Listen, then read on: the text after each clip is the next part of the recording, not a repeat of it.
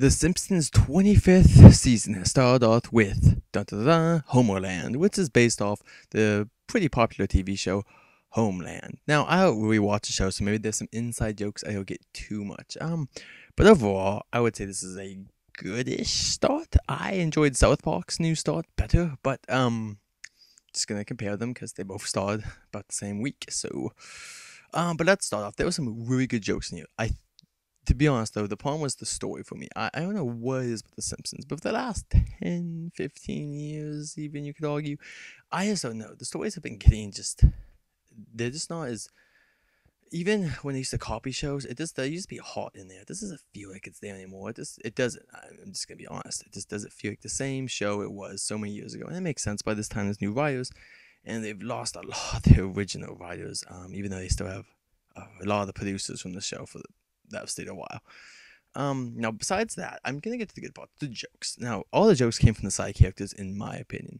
Wiggum's thing about just 911 calls and people talking too fast, and even his kind of racist thing, which I thought was somewhat not Wiggum. I thought Wiggum's dumb, not really that, but that's still funny. And Lenny and Cole kind of funny at the beginning, and then they kind of disappear. I always like seeing these side characters, though. They usually have some of the better jokes a lot of times. And at this point, too, I feel way more invested and interested in the other characters because we know what's going to happen with Homer and all of them. Of course, at the end of the episode, Homer, spoilers, it goes back to being Homer. And it kind of takes tension away from any episodes. Not even this tension, but just even, the characters evolved, actually, over many seasons. But at this point, they're pretty much their typical characters, and that's not going to change. Lisa's going to try to do good.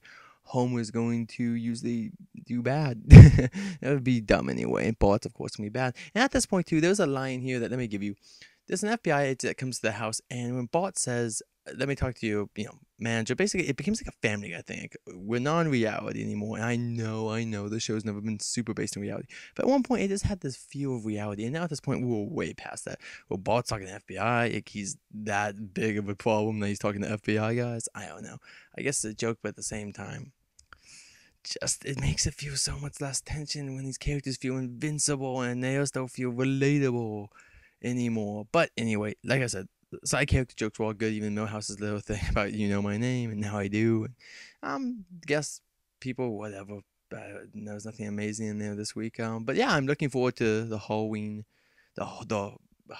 man, I cannot remember the name right now, but the Halloween episodes that come every year. Treehouse of Horror. How can I forget? I'm really excited about that. It should be a good episode, I hope. And yeah. By the way, tomorrow the Simpsons Tapped Out. Treehouse of Horror expansion's coming out, so get ready for that. Anyway, until next time, guys, I'll see you guys next week when I do the review for the second episode of The Simpsons 25th season.